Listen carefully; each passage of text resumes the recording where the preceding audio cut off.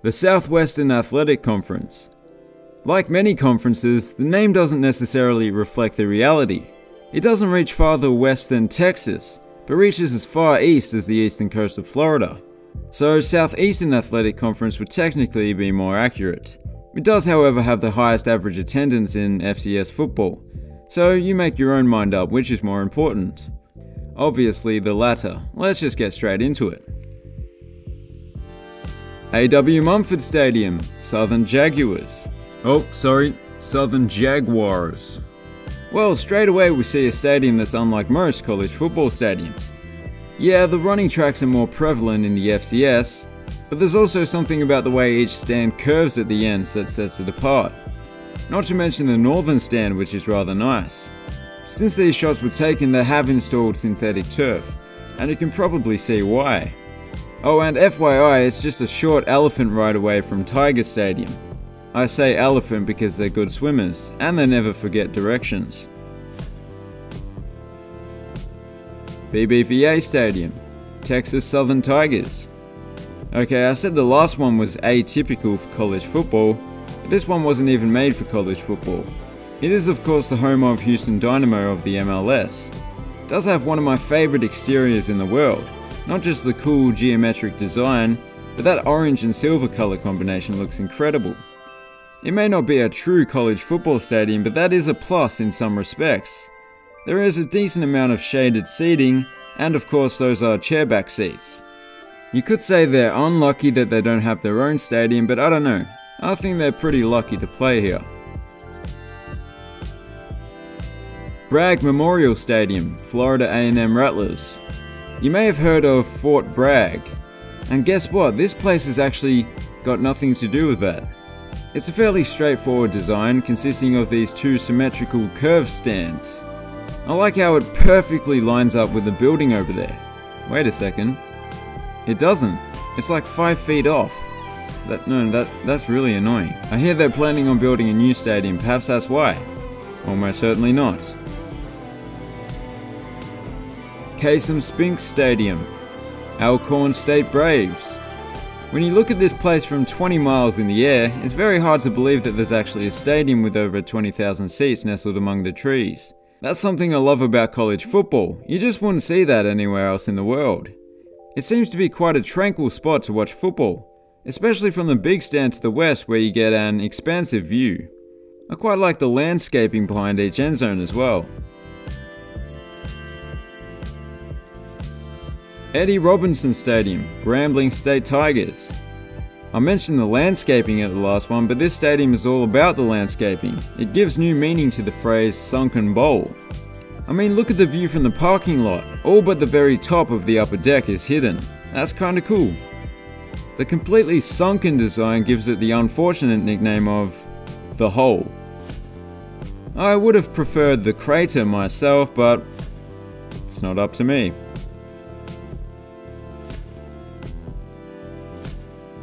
Louis Cruz Stadium, Alabama A&M Bulldogs. I thought it was strange that the Missouri Valley had a stadium in a town called Normal, but I guess it's completely normal because there's a Normal in Alabama as well. As someone mentioned in the comments, it's named after the university itself. This one was known as the State Normal and Industrial School of Huntsville. And once again, the landscaping is on point. It's definitely easy on the eye, this stadium. One downside is that the stands here are especially far from the action. Mississippi Veterans Memorial Stadium, Jackson State Tigers. Wowzers, he's a big boy.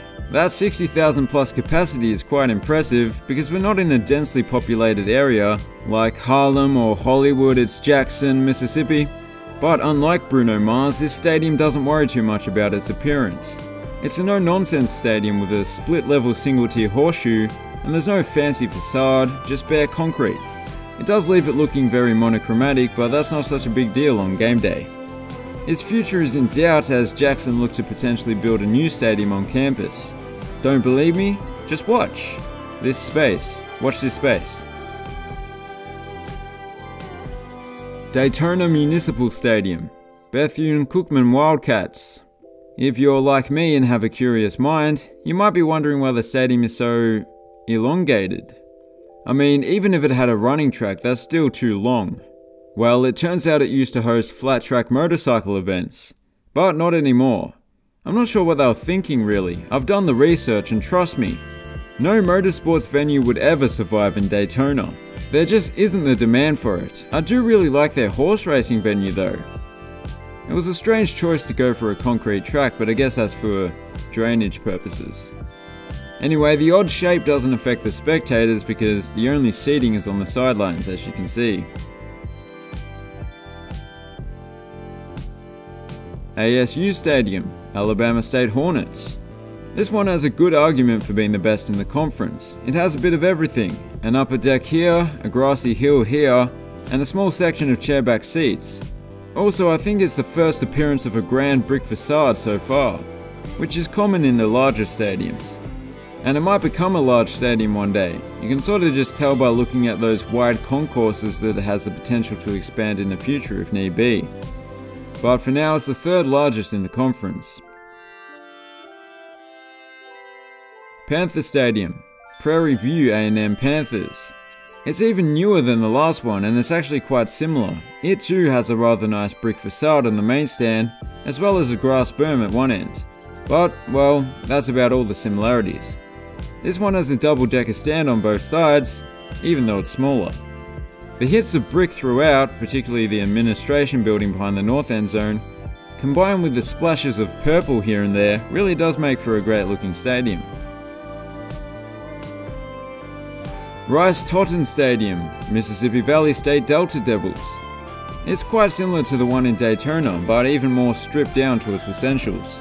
But actually, the exposed steel of the exterior combined with the floodlight towers that look like cell towers creates a bit of an industrial look, which is interesting. But I'm not going to try and say it's an amazing stadium. Simmons Bank Field, Arkansas Pine Bluff Golden Lions. Now this one's unlike any we've seen so far. Okay, it's not that unusual, but the major difference is that lower section of those black chairback seats, which are a great addition. And they just make a huge difference to the overall look of the stadium. It would have looked fairly basic otherwise. As with many stadiums in this conference, the natural grass was recently replaced with synthetic turf. And that's it for today's video. If you enjoyed it, please consider subscribing. Thanks for watching, have a good one.